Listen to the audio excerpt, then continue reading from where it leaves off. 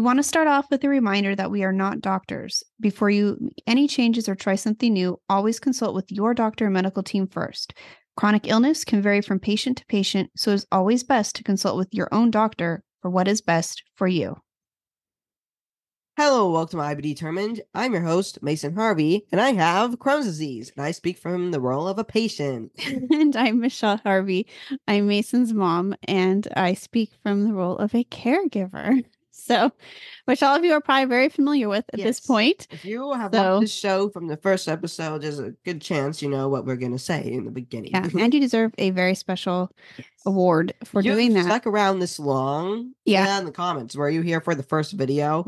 Yeah. An original? We're like, actually, so we're season 2, episode 5, but it's actually like the 30th episode that we have filmed. So 30 consecutive weeks of talking about IBD. And we have plenty more to talk about. Yeah, we do.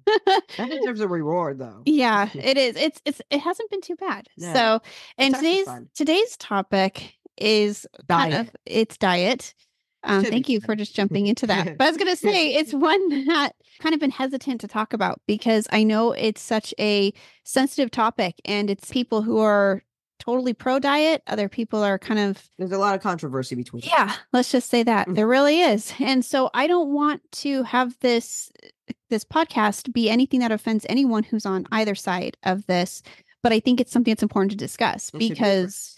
Yes. And the reason I think it's important is I had talked within the group. I'd asked people what are some of the most worst things people have said, the most annoying things people say to you. And the overwhelming response was diet. And we have here, we're not going to read all of them, but we have 2 or 3 pages of individuals that have just one sentence of things that have been said to them about diet and IBD. A lot of people left a comment. We can't read through all of them. No, but we're not going to get to all of them. Yeah. We'll read a few. We will. And what that tells me is there's a lot of people that hear this all the time. And so there must be a lot of information out there that does suggest that diet can control IBD. And that could have something to do with also the confusion with IBS. I think there could be something in there too. And we'll go and put it up, but you're welcome to watch our IBS is not IBD episode. So you can learn all about why that is not the same thing. And some people claim that they can put themselves into remission solely with diet, and others change their diet and there are no effects. They do not benefit from it. And so I think that's actually interesting in itself is how could someone with the same disease have such polar opposite responses? Like we've said, Crohn's is different for everyone, but to have your disease controlled by eating something and then someone has to be on a ton of different pills or medications and shots and infusions to help control their disease. And have surgeries. It's interesting how that can vary so much. I've been looking this up. From the University Hospitals, they state that IBD is not caused nor can it be cured by what you eat. So I think this is really important what I'm about to read because people out there who are like, no, it can. Hold on, let me finish. They say doctors and dietitians agree, however, that food may play some role in the underlying inflammatory process that causes IBD symptoms. So certain foods may aggravate symptoms while others may calm them and promote healing. Is in that little paragraph, whatever you want to call it, like she read, it doesn't say that food can cure it.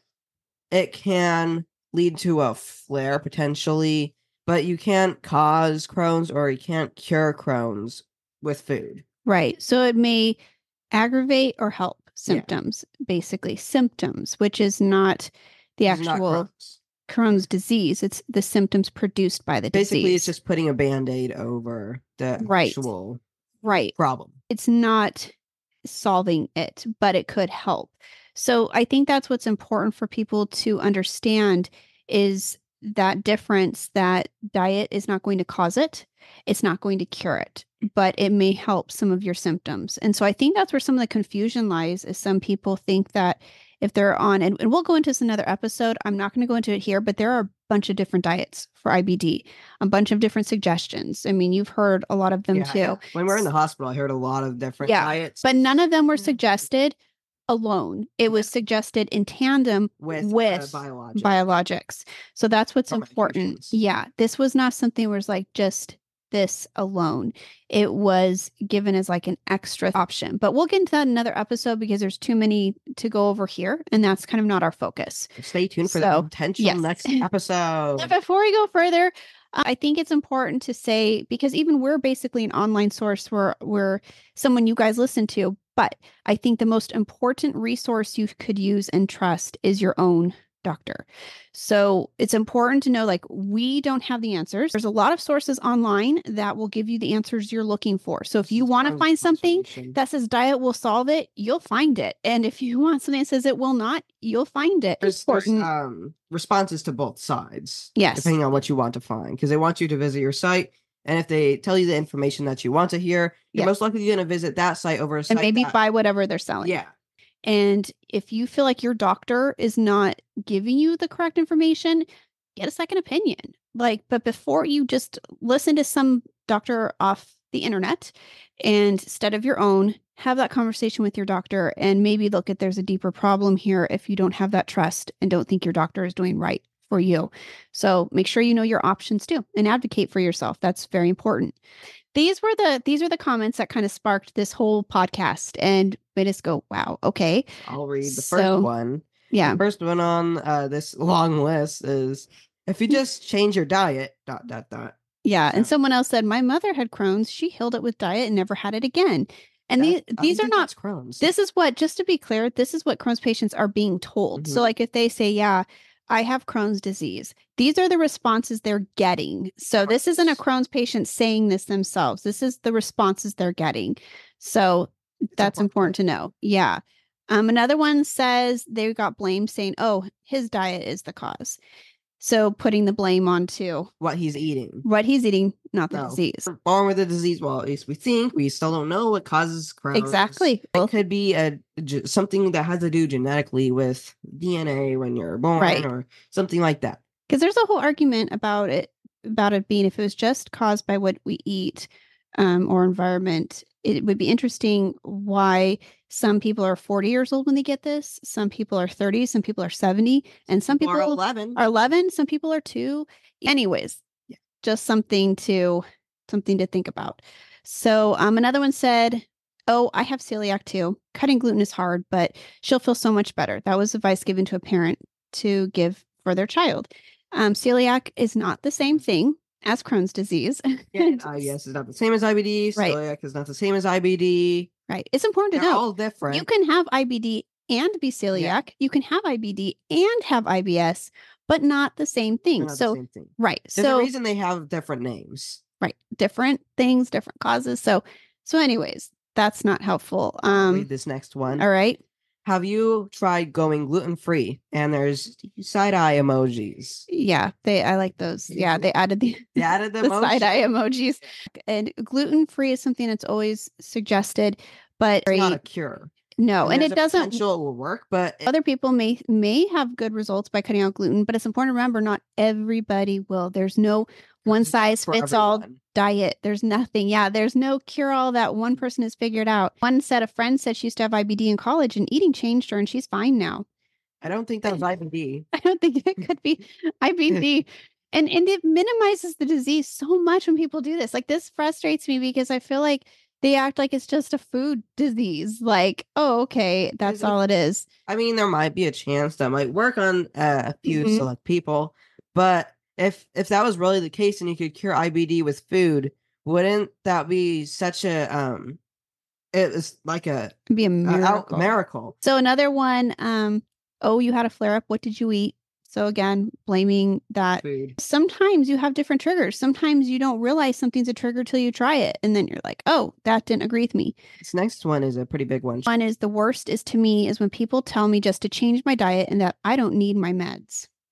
So that's great coming from someone who doesn't have IBD, isn't a doctor, but they can just tell you to just do all that. And someone who their lives depend on these medications that they have to take every day or every week or every month. Right. I don't think they like hearing that. Right. So there's many more. I was told it could be cured by diet.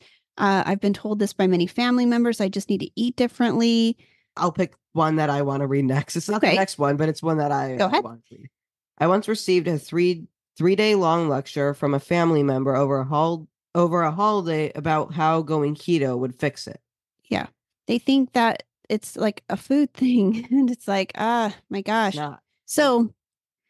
So we're going to go now to discuss like our thoughts on diet. And again, these are just our thoughts based on our experience.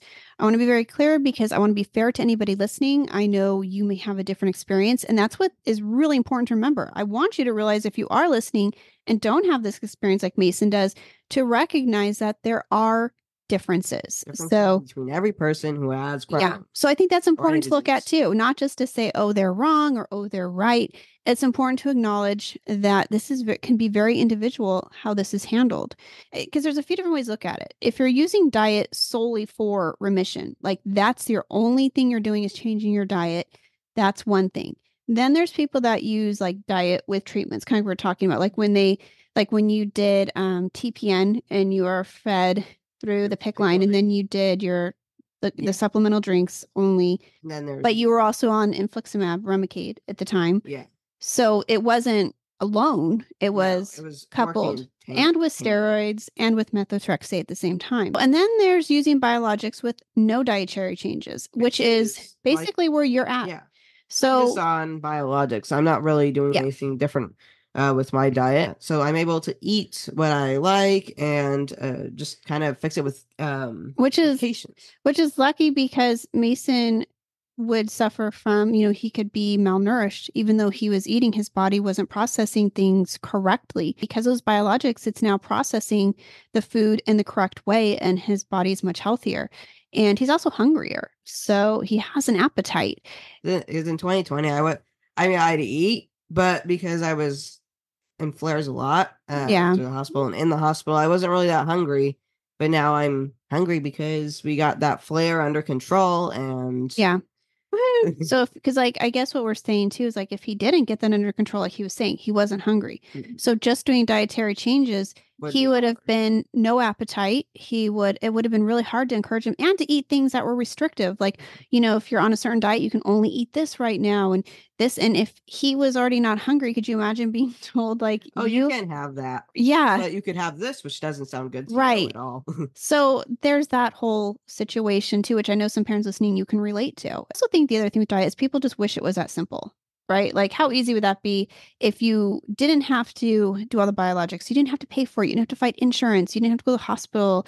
And stop eating bread and boom, you're good. And it was like your body is healed. I think that obviously there's a little bit more than that, but right. And I mean, it's not like we're saying sarcastically, but that's kind of like an example of like we wish it was like that simple. And if it is that simple for you, I cannot see how it's the same disease or maybe it's the same disease, but maybe it operates differently in you. I think that a lot of times people are also scared of biologics, and it is a scary thing. Afraid of a needle. No, and it's so I think like so again, that's actually a good point. From a patient, from a child or teen, the fear is probably of the infusion, of the injection, of like that process. So when I first went to the hospital, I was like, because they were giving me an IV, and I was like, I don't want to do this. This is horrible. I'd rather do anything else than get this IV. But after getting it for like 3 years, I'm used to it now. But when I was first getting it, I'm like, I don't want that at all. I don't want to get an IV. I was afraid of shots. I don't want to get a shot. And I definitely don't want to get an IV because it stays there. And I think from a caregiver, like a parent perspective, our fear was more of what are we putting into our kids' bodies here? Like, I'm looking at this. This is crazy stuff. I've never heard of Remicade. What is Remicade? Yeah. So you're using it on him? You Google it, you look it up, and you're like, oh my gosh. So it is very scary. And even as an adult, it would be a daunting thing. And so I just think it's important to discuss with your doctor and ask the questions and find out, is it more of a risk to have an uncontrolled disease than the biologic? What are you more afraid of, I guess? And for us, clearly we didn't want an uncontrolled disease because that only leads in one direction, and it's not a good one. So you want to do whatever you can to make the body healthy. Under control. And so the other thing, like, I think a lot of people think that biologics is big, or biologics are big business and there's a lot of money to be made, which there is. That it is, that we've said before, we're very open about it. It's like $28,000 for an injection from Stellara, and those for him are every 4 weeks. And then for like the Entyvio infusion with the hospital stay and the way they administer it as like a chemo, it's like 34,000 a treatment. So it's an interesting idea. If it was all big business and it was just money and they didn't do anything, why would some biologics not work and then some would? Right. It's not like, yeah, it's not like they're all making the same product and just trying to sell it to you and raise the price, or they're very different. That's the other thing. When we have a biologics episode, we can post that up at the top of the screen for you guys. But we have discussed this whole thing on how biologics work, and they're very different. So, but there's always a race to probably find the next treatment because there is such money in it. So we do understand that. And at the same time, though, I think that the diet industry is also big business. I think a lot of people are willing to spend money on supplements and order them from an online doctor that maybe is a really good spokesperson and really sells something. And that it doesn't mean that they're not going to work for you. Again, everyone is different with this and people find their own way. But These are businesses still, they're trying to make money. It's still trying to make money. So if you put the two next to each other, there's still profit to be made. It's something good to remember is even though these injections or other things are so expensive, nothing is as priceless as the gift of life. Yeah. So even if you're paying $25,000, is that it's worth it that you get to enjoy your life and have a good life. Right. And I think that's a great another podcast to talk about. The best part is you only have to pay a fraction of that. Well, we do because we have insurance. Maybe let us know if you think that'd be interesting in a podcast, like advice, because we know we have different programs to help assist and pay for these. So yeah, what are some different programs? Yeah. So if that's something, maybe that's, let us know. And otherwise, I think that'd be an interesting podcast too, to kind of help everybody. We got 2 new podcast ideas. Yeah, we do. We'll have to just rewatch so we don't forget, because I'm not taking notes. So I think it's important, like we said, that there are triggers and that can help you, but they're not necessarily going to cure Crohn's. And so maybe you did find a diet, maybe you did find a supplement that helps those triggers and helps you not flare, which is great. But it's just important to remember, even with biologics, neither of these things, is curing the disease. Whether you're paying for a 25,000 shot or you're just kind of excluding a certain type of food out of your diet, it's not curing it. It's just a Band-Aid that is being put over the disease. Right. It's not going to cure it, but it's going to make you feel better. Right. And I think there's several Band-Aids. So that's why I think there's a combinations of things that work.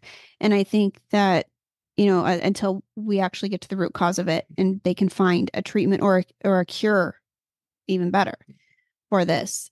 And I think the other thing that is frustrating when people discuss diet is it's really important to be careful when you tell someone to change their treatment to your own. I think it's important, like, to share your experience, kind of like what we do, but also realize that ultimately you need to find a treatment that will work for you. Like, just because it's different for everyone. Like Mason's on Stellara and Entyvio. Maybe Stellara doesn't work for you. Maybe Remicade works for you. Remicade didn't work for me, but it might work for you. Right. I would never say, oh, get off those. Only thing that's going to work is if you get on 2 biologics and it's Stellara and Entyvio. And I might now, if people ask, I would say, well, this is what worked for Mason. And maybe we're not going to say, oh, make sure you get on this because these are the only 2 that work. Because we have one of his friends is on Remicade, and that has worked for her since the day she was diagnosed. And that has been her go-to. But if we just based Mason on her, he'd be very ill right now. So that's just why it's important to remember that your answer may not be somebody else's. It's good to maybe discuss and say, hey, this is what worked for me, but to not just think there is one answer. Yeah. And science is always changing. And so keep talking to your doctors, keep researching and find out how things are changing.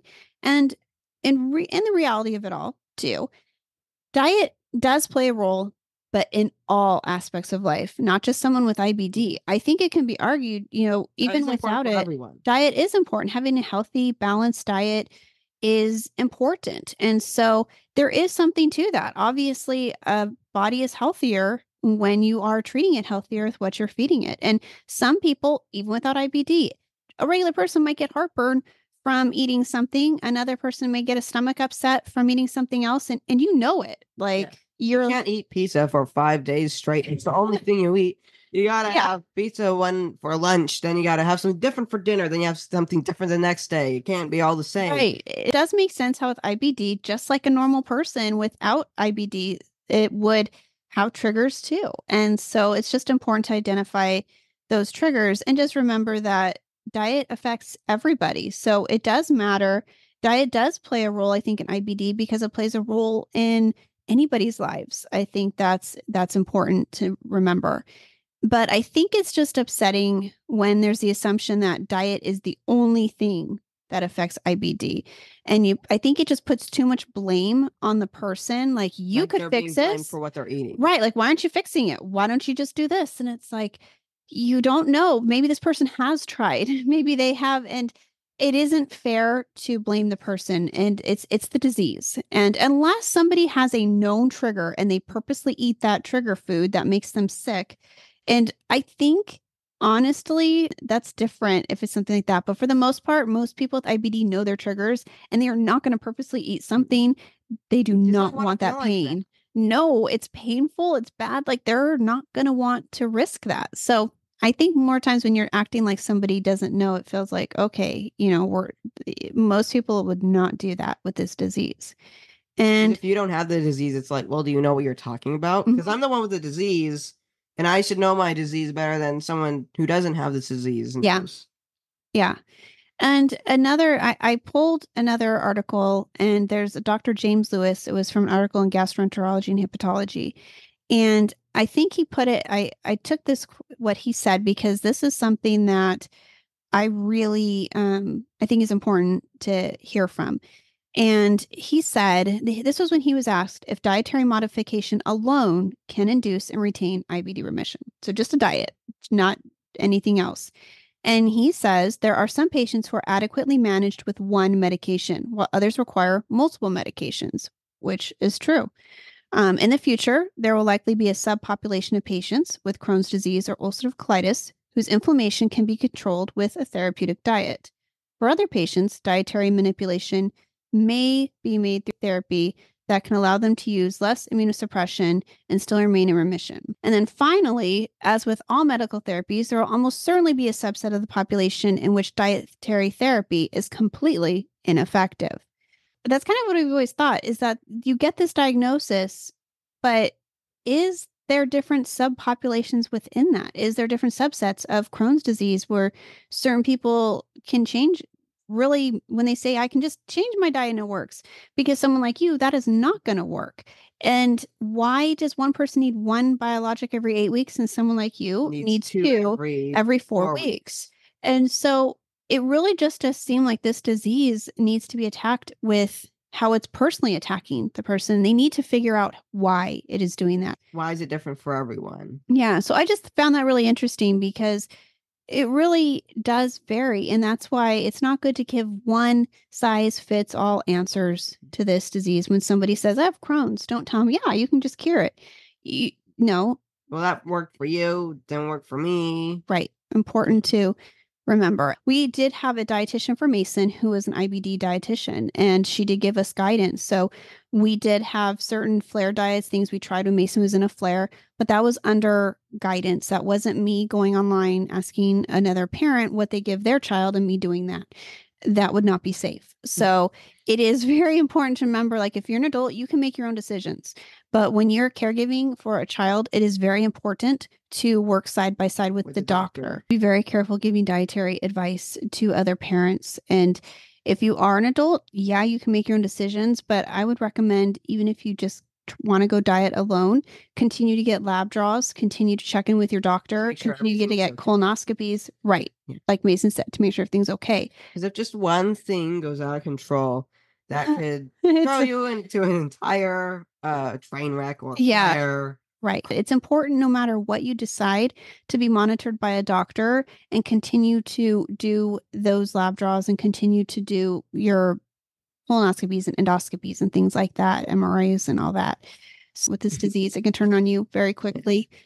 And so our final thoughts here, don't put others down for their choices, on either side. I think if it's a safety issue and you feel you need to say something, that's one thing. But otherwise, if it's not hurting anybody and if somebody don't be it's rude. dangerous for that person, give them a warning. But if it's not your problem and they're not complaining about anything, right, you don't need to complain back. Right. Especially if you don't know enough about it, especially if you're sharing a story that you heard down the line and you have no idea if it was true. If you don't have anything nice to say, don't say it. If you don't know anything about something, don't say it. Right. And ask questions like we always say. Instead, ask about their symptoms, ask about their what are you going through? What do you have to do to And instead of saying you need to change your diet, you could say, so do you use medication, diet? How do you do it? Like learn, take it as an opportunity to learn. And it's okay to ask those questions, but not to tell somebody who is fighting this disease because they're the last person who wants to hear from you who does not have it. And the other thing is we went to the Crohn's and Colitis Foundation. It is always a great resource, guys. This is, one of our favorite places. We love our local chapter is fantastic. We work closely with them, but you're welcome to go on their website. And I had just looked up on there what they had on diet. And one of the things they have is the myth is that IBD is caused by foods you eat. That is a myth. The fact is IBD is not caused by what you eat. Although certain foods can make symptoms worse for patients, IBD is not caused by a specific food or diet. And then there's a link you can also click on to learn more about that. But that's something that's very important is that it's not caused by a specific food or a diet. It's just awoken. Yeah. Flare. You wake it up. Yeah. You flare. You wake up the beast. Yeah. And we're working on something too over here. We have another project we're working on to help you guys. We're always trying to find ways to use our situation to help others. And, in ways we can because we're not doctors or scientists. So we try to find other ways to help out. And so we're coming up with a few things that can help with finding triggers and things like that. So that's in the works. That's something to look forward to. Yeah. And then, there is another thing from the Crohn's and Colitis Foundation that we found. It says, while researchers are working to understand more about how various foods, such as those that are ultra processed, like potato chips, sodas, candy, crackers, or have added sugars, emulsifiers, and other additives, may contribute to the underlying inflammation IBD, but there's currently no direct evidence to suggest that specific foods cause inflammation. There could be something that could change in the future when you're listening to this. Something interesting to think about. Scientists have figured out a bunch of different things, like electric cars, things like that, and they still don't know much about Crohn's disease. That just shows how new it is. Yeah. And it's growing fast. Yeah, it really is. There are certain foods that may lead to unpleasant symptoms, even if they're not causing inflammation. So maybe that's something important to differentiate. I think if you guys listening, it may lead to unpleasant symptoms, but not actual inflammation. But I think it could be confusing to you because you're like, is this a flare or is this something I ate? Yeah.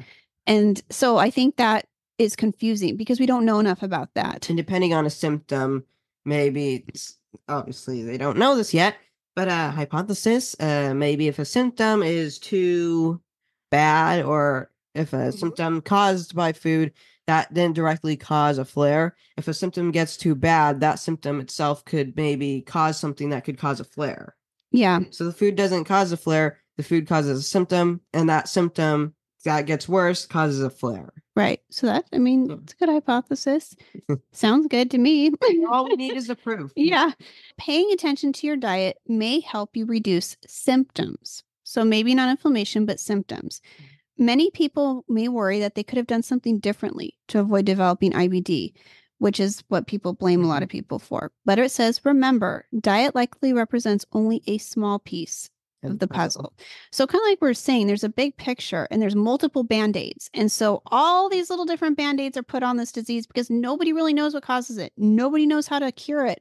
So it's like you just keep putting different band-aids on. And these different band-aids are going to be things like diet and biologics and other types of medications and treatments. And so, yeah, it's a part of it. Diet is important because it plays a role, I think. But I think that was I really was interested when I read that, wanted to include that for you guys. So hopefully you found that, as exciting as I found that interesting. It is, right? I think it is. It helps explain it because sometimes we can just talk and I can babble and go on and I can talk in a circle and be like, I don't know if I'm getting this out right, what I want to say. So I love when I find something where I'm like, oh, this is organized and written so well. And the Crohn's and Colitis Foundation does such a good job of Shout out to that. the Crohn's and Colitis Foundation. Yeah, thank you guys, Yes. because it's very helpful. And so I like to do this so I can show you guys listening that there are easy reads that you can find things that will explain things in a way that, hey, that makes sense. We're going to kind of close this out. Biologics are necessary. That's Definitely. yes. And dietary changes didn't make a difference. This is our situation, right? This is for us. And you out there may have a very different experience, and that's okay too. But just like we shouldn't say this is the only way to do it, make sure you're not saying that. But I think it's important to have healthy discussions, healthy conversation, help each other out. Ask those questions and say, if you are doing diet only, maybe there's questions I would love to ask you. And if you are curious about biologics, we would be happy to answer those because we can. I can't speak from something I haven't experienced. He can't speak from something he hasn't. And so we rely on his doctors for the treatment, and they have not steered us wrong. They've done a great job. And if I felt like anything was not being done to the best for Mason, we would have looked for a second opinion. But I definitely wouldn't go online and just change his treatment ever because somebody online said something worked or a person I meet in passing. So just important to remember, consult with your doctors. And in our case too, we tried to identify food triggers. We kept a food log. We tracked everything he ate, everything he drank, and it didn't really seem to make a difference. It didn't. So some of you out there, though, it really will. And so I think it's important. I do want to say it is important to find those triggers, monitor it, and sometimes things may change. If all of a sudden you're not feeling well, maybe you have a new trigger food, and maybe we've had to do that even with Mason when he did flare. We were trying to figure out, we wanted to look back and say, okay, what changed? Did he try something new that triggered something? And so it is important to continue to monitor diets, to look for those triggers. But sometimes certain foods will affect you and sometimes they won't, just like for anybody. And so I think at the end of the day, it's just important to consult with your doctors and to ask questions to each other and to not tell somebody to change their course of treatment because something worked for you. Offer that advice, offer your situation, but don't come down on them if they don't take that advice and if they don't change it because they're going to do what's best for them. And this disease is. It's why. It's not their fault that it doesn't work for them. Yeah, it's important not to put the blame onto the patient. And so hopefully with more research, continue you guys working hard with the Crohn's and Colitis Foundation. The Take Steps, we'll be talking about that soon. That is starting. And so if you have a local chapter, we encourage you to reach out, join Take Steps, meet others out there with IBD and fundraise, raise money. Help support this. Yeah, so we can do research so we can find out if something is as simple as diet or if it's not or whatever. So we can just keep doing research and giving life to these people that they deserve and keeping them healthy and happy. So that's about it. So with that, I would like to say you can follow us on Instagram at Team IB Determined to watch our daily lives, things we do, going to the hospital, health updates, things like that. The Reggie Project. Yeah, we launched that. So if you guys listening would like to have your picture and your story put onto the Reggie Project, just go to Instagram at the Reggie Project, give us a message, send us a picture, and we're more than happy to share that and spread awareness for any health challenges, not just IBD. Okay. So anyone. Yeah, that's the goal of this is to raise awareness for what you're passionate about or for, what's hurting you or a family member. Speak out about that. And you can also listen to our podcast on any podcast stations like Spotify, iHeartRadio, Amazon Music, or Apple Podcasts, or wherever it's played. And if you like watching it, make sure to go to YouTube. And if you are on YouTube, make sure to like and subscribe. And if you want to be notified every time we post a video, make sure to hit that bell icon. Yep. And we've been getting comments. Yeah, we have, which is helpful and exciting. And we love hearing from you guys. And we're just going to keep doing this because this is a labor of love. This is our time off. Mason doesn't have school today. Yes. And I'm not working. So, but technically now we are working because we're doing this. So, wow. Yeah. So we do a lot of behind the scenes work. It's a full couple days of research and prep that go into these episodes. Mm-hmm. Then we do this and then we have to edit and put it up. So we really do this because we care. This is not something we make money from. It's just something that we want to provide that comfort and that, and help others out there and just be that voice that we needed when Mason was diagnosed. So I hope you guys find value in that and keep listening. So, and also we'll be talking about this next week. Mason's doing Mason's going to be on the news most likely on Tuesday. Yeah, he's going to be working with the San Diego Blood Bank and Rady Children's Hospital to speak out on the need for blood donations. So we'll be able to share more about that next week. So stay tuned. We'll let you know how that goes. Yes. So hopefully it's good. Donate your blood. So we're going to be working on that too. He gets to work on what he's going to speak about, and so I'm proud of him, and I'm sure it'll go well. I have confidence. Yeah. So, all right, guys. Well, thank you for listening. Have a great day. We'll see you in the next video. Yep. See you guys on the next episode and video podcast. Yeah. All right. Bye, guys. Bye. We hope you will stick around, tune in, and reach out to us with your own journeys. We are excited to give you an inside view of what it takes to be a caregiver and what it's like to be a patient. And most of all, we hope you'll maybe be able to play something you hear on here that might help you in your own life. Sometimes life changes, and it's all about how you handle the journey.